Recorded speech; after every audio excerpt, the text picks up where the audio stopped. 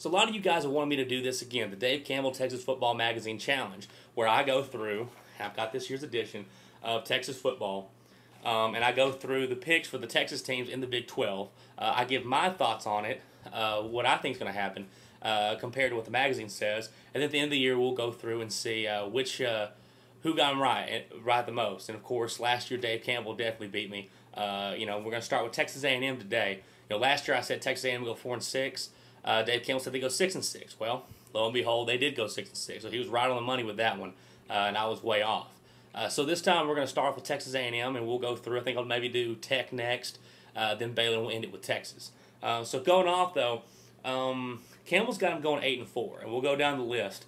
And I really don't think he's given the Aggies enough credit here. He has an improvement from last year, but I think they're going to be vastly improved from what they were last year, because you saw that in that Texas game. We'll get into that. But start off with Stephen F. Austin. That's a cakewalk game.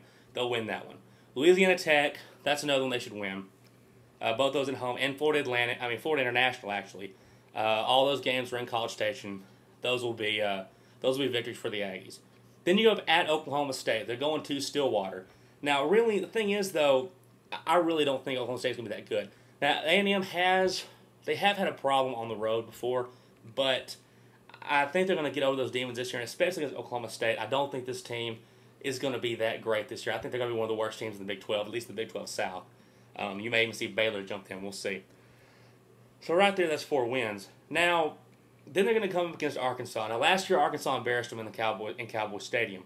And this year, a lot of people have Arkansas being a better team, and I think they will be. I think Ryan Mallett's going to have another year under his belt, and all those guys have gotten older.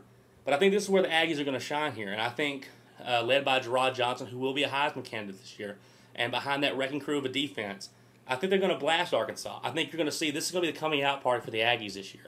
And I think they're going to go into Cowboy Stadium and whip the dog out of Arkansas. That'll kind of put them back on the map for people. And that's actually, Dave Campbell has them losing that game, but I think the Aggies are going to take that one. Then you're going to have, at home against Missouri, it's a North team. The Aggies, it's in College Station. The Aggies will take care of business in that one. Going to Kansas, the Jayhawks, they've lost racing. They weren't even that good with the racing this past year. That's a win for them. Then we've got a game in College Station against Texas Tech on October 30th. This is probably a game that may decide the Big 12 South next year, because I think Texas Tech has a really good chance of competing for it. But because this game is in Kyle Field, and, Texas Tech may be coming in for looking revenge, but I think that was just what happened with the Aggies whipping Texas Tech in Lubbock this year. I think this is going to be more of the same, maybe even worse this time. You got that crowd, you got the 12th man going, you got Gerard Johnson, Heisman quarterback, or Heisman candidate. We'll see what happens. And then, of course, you got that defense. I really think, Christine Michael in the backfield. I think Texas Tech may try, and I think they'll be a really good team. But with what the Aggies are bringing this year, I think they win that game. Then you've got another game at home against Oklahoma the next week. Oklahoma, I don't buy Landry Jones. Oklahoma, they barely got a bowl game last year. They'll be improved, but they won't be on the Aggies level. And it's in Kyle Field. That's a win. Then you're going to Baylor. Please. Aggies will take care of business in Baylor. I don't care if they have Rob Griffin or not. Aggies will get revenge from losing in Waco 2 years ago and pound them. Then they have it home against Nebraska. Once again, you get a team that has a good defense in Nebraska, and they'll win the North because the North isn't that good this year. But you got a team like Nebraska, poses a defensive threat, but I think the Aggie offense, you're gonna have probably the best quarterback in the game for the Aggies. Nebraska's going to give them a hard time, but Nebraska's going to be able to score. They've got a bad offense against one of the best defenses coming in Texas A&M. I think Nebraska will give them a scare. They'll give them a scare in Kyle Field, but Texas A&M will take care of business. Then you have the season finale against the Longhorns in Austin, my Longhorns. And man, guys, now look. I know a lot of you Longhorns are going to get mad at me for this. And no matter what, I'm going to rep the Horns. But, you saw, we don't have Colt McCoy. We don't have Jordan Shipley. Offensive line has a lot of questions on it. And, a lot of people are saying that Texas is going to win this game by default because it's in Austin. Well, that doesn't mean anything. It's hard to win in Austin. It's a hard deal.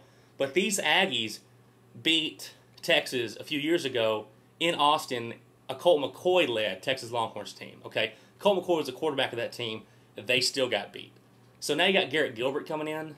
Like, look, I'm hopeful that Garrett Gilbert will be good, but you know, I mean, if you look at the Alabama game, he, you know, if it wasn't for Jordan Shipley, like it was Jordan Shipley's comeback, not really Garrett Gilbert.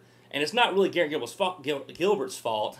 He's a freshman, but all those picks he threw against the Alabama defense. If he's going to throw that many picks against Alabama, how many picks do you think he's going to throw against the Wrecking Crew?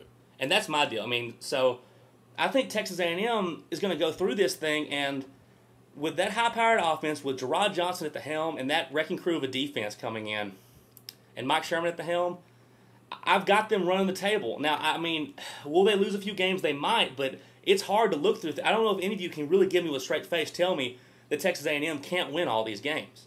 Now, they're going to go to the Big 12 title game, and I'm not going to pick that one. They'll play Nebraska. So we'll see. And I think Nebraska will give them a hard time. So will they win the whole conference? They're probably my pick, but I'm not going to go that far with it. But I do think they will go undefeated in the regular season, and they'll be up there competing for that national title. They probably should get in. We'll see how many undefeated teams are at the end of the year, but they will find themselves in the mix of that. So definitely a BCS Bowl for the Aggies. Dave Campbell having gone to the Alamo Bowl. I've got them at least on the Fiesta Bowl, and we'll see what they can do after that. So Texas A&M, you guys got a pretty good team coming in, and you know, Texas. We're probably going to be out of rebuilding year this year. I'm kind of preparing myself for that. And so Aggies, y'all will probably get the best of Texas this year, not just on the field one time, but finally overall in the season. So far, congrats A&M. What you guys think?